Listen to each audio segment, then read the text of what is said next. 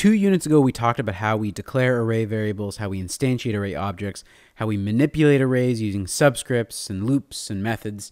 And now we're going to cover some of the more complex operations you might do on arrays, including searching and sorting. We're also going to talk about 2-dimensional and otherwise multi-dimensional arrays as well. You'll find that multi-dimensional arrays are going to lend themselves to a lot of different really useful and fun applications. I think this is going to be a cool one. Anytime we're building anything, there's a good chance we're going to have to search for some element within an array or a collection of other elements. One example that you may remember is the index of method that we use with strings. That's a search. We're going to talk today about 2 very typical methods that we might use to search for one particular target element in an array of elements. We'll talk about a linear search and a binary search. The most straightforward way that we could search for something is really just to look element by element until we find it. That's what we see implemented here. We're looking through an array of ints for some target value, which we're calling search value. This method is going to return either the index of the first matching value or -1 if that value is not actually in the array. That works for ints, but suppose we have an array of names that we want to search for a particular name that we're looking for. Well, a name is just a string. We can't use the search method that we defined in the previous slide, and the only difference will be that this accepts an array of strings and the target is going to be a string variable. The only real difference here is that in our comparison, rather than using the equals operator as we might do with primitive data, here we're comparing 2 objects, so we're going to use the .equals method, which is going to return true or false depending on whether the target value and the current element we're looking at are equal. Pretty straightforward. Now we can take this one step further, right? Let's generalize it to work with any object, not just strings.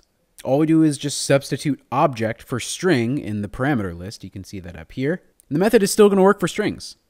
We can use it to search an array of student objects for a target student. If we're assuming that the student class includes an equals method, right? That equals method has to be defined in student class for us to be able to use it. So take a look at this. Here's a code segment that uses that search method to search arrays of 2 different types. You can see we have an array of string called string array. You can see we have an array of students called student array. We make a target, and then we can go through. Now, that linear search is going to work just fine for arrays that are pretty small, a few hundred elements maybe. But as the array gets really big, think in the thousands or millions of elements, the behavior of the search starts to degrade a little bit. We'll talk more about this in a future unit, and you'll discuss this way more in analysis of algorithms. When we have an array of elements that are in ascending order, if you think like a list of numbers or names, there's actually a much better way to solve this problem, a much better way to search than the linear search. Now, if you're wondering why we would want a better method, think about this, right? Think about the best case, the worst case, and the average case of a linear search. Best case is you find it at the very first place you look. That's a single comparison that you do. Immediately you find it and return. Worst case is it's in the nth place or it's not even there, and in that case, you do n comparisons for a list of n items. On average, you can show that it's going to take n plus 1 over 2 comparisons, and there's a little explanation of that here that I encourage you to pause the video and take a look at, or open up the slides and click that link to see. But the big idea to take away is that we can do better, and importantly, we can do better if we sort our list ahead of time. Now, if you think this makes sense, you don't actually use a linear search to find a name in, say, a phone book. If we were looking up Mike Smith in a 1,000-page phone book, you could use this dumb brute force algorithm where you open the phone book to page 1 and you look at the first entry. You ask, is this entry Mike Smith? If it's yes, you go to step 4. If it's no, well, was this the last entry? And if no, then go to the next entry and repeat step 3. If yes, go to step 5. If you got to step 4, it means you found him. If you get to step 5, it means he's not in the phone book. You're just looking entry by entry from the very beginning. Obviously, this is not how you do it. There's a much better way, and that is essentially starting somewhere in the middle. You'd open up the phone book somewhere halfway through, and you'd say, all right, well, is the name I'm looking for to the right or the left? And then you'd take the chunk of pages to the right, and you'd open to the middle somewhere there. And you'd say, all right, well, all the pages that are left, I've opened to the middle of that chunk. Is the name I'm looking for to the right or the left? And you do this until you got to the specific page that the name was on. And then you'd split that page in half, and you'd think, all right, well, let me get down to the half of this page where I want to be. right? Essentially, you're just splitting the problem in half over and over and over again, considering the two options at every juncture. Either the name is before this or it's after this. We call this a binary search, and it's way faster for very large arrays, assuming that the list is sorted. The basic idea is just to examine the element at an array's midpoint on every pass through the search loop. And if the current element that we're looking at matches the target that we're looking for, we return that position. Now, if the current element is less than the target, we're going to take the part of the array to the right of the midpoint, which contains the positions of the greater element. Otherwise, we're going to search the part of the array to the left of the midpoint, which has all the positions that have items that are less. And on each pass through the loop, the leftmost or the rightmost position gets adjusted so that we can track which portion of the array we're actually looking at. You can see a pictorial representation here. Suppose we have this array and we're looking for the value 5. All right, well, look.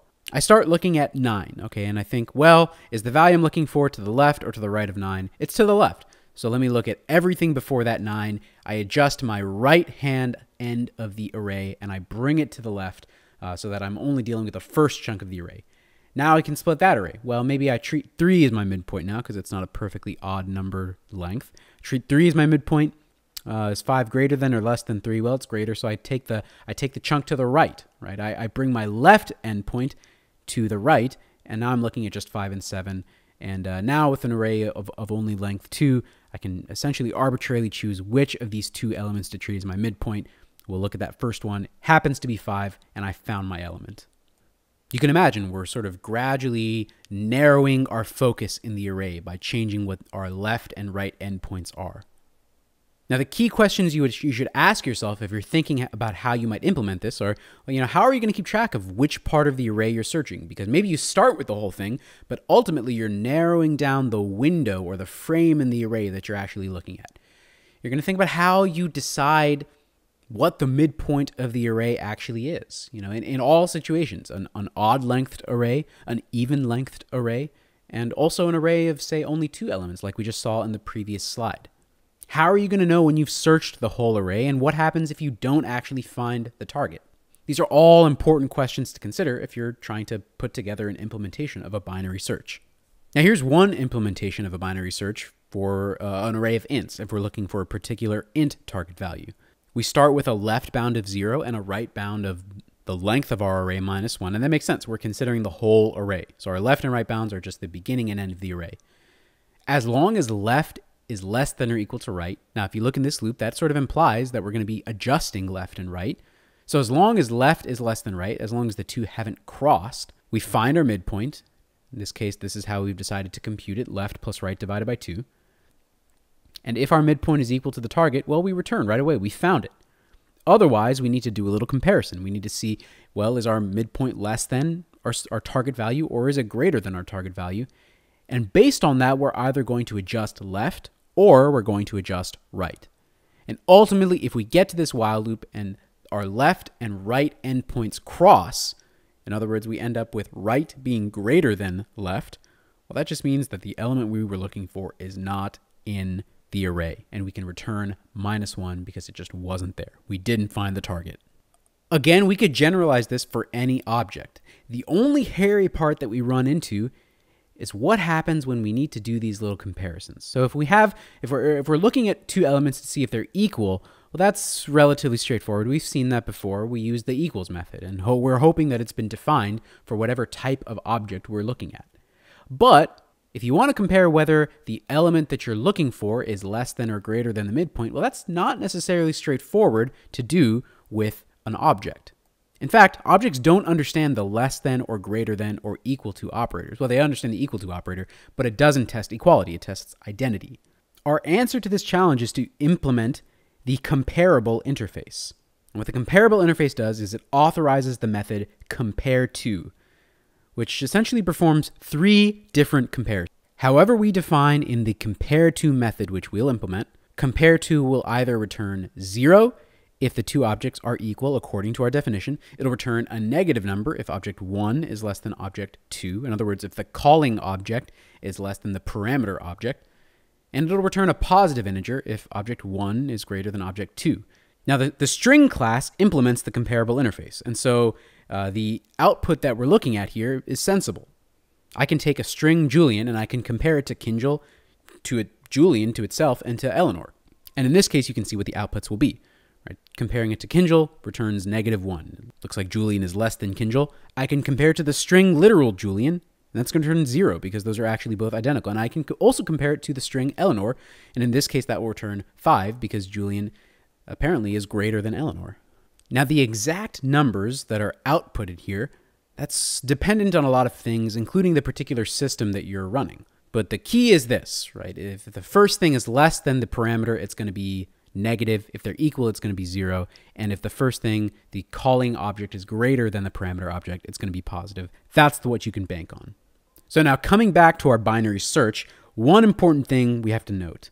Before you call the compare_to method on some arbitrary object, and in this method, that's what we have. We have objects. We don't have some more specific type. Before you call the compare_to method, you have to first cast it to comparable, because object itself, the object class in Java, doesn't implement the comparable interface, and it doesn't include a compare_to method, which means if you're writing a method that generally deals with objects rather than some specific type that we know is comparable, well, you know that you have to cast it to comparable before you use a specifically comparable method. If you take a look here, if we're trying to do a binary search on this array of objects, you can see what that ends up looking like. We'll store our comparison result into a variable called result, and in this case, we're casting the element that we're looking at, the midpoint element, to comparable so that we can use the compare_to method. Other than that, it looks very much the same as what we had in the int version of this method. So that's from the perspective of a class or an object using comparable objects, but it's also worthwhile to think about how we would actually implement the method compare_to. And the key thing to keep in mind here is that any object that it makes sense to order by the relations less than or greater than or equal to, you want to make those implement the comparable interface and so that they understand the compare_to method. This can mean lots of different things. It's totally dependent on the particular problem you're solving and the particular data type you're working with. If you take a look here, right, suppose that we're working with the student class that we worked with so much before.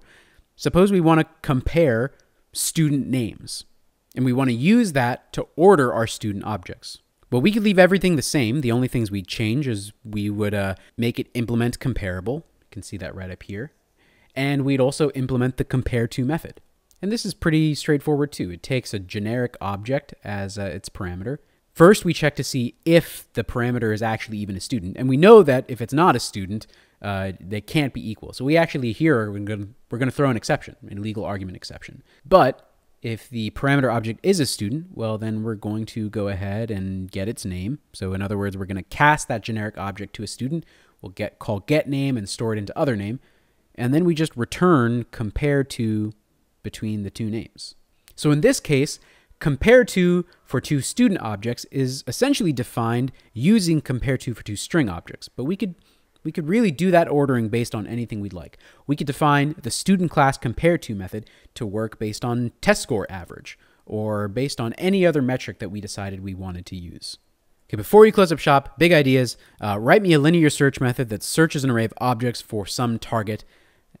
We want it to be able to take two parameters, an array of objects, again, not particular ints, not students or whatever, but a general object, and whatever the target object we're looking for is. This is not a coding exercise, but this is one for just helping you think through the binary search. Which elements would you examine if you were searching for the value 100 in the array 34, 56, 78, 85, 99?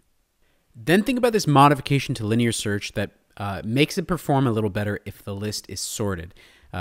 If the target element is less than the current element, the one you're looking for is less than the current one you're considering, then that means that the target can't actually be in the current array, assuming that the list is sorted. So modify the linear search method that we looked at earlier in lecture so that it can accomplish this. Finally, pick through this code segment and see that you understand how it is actually going to work and what it does.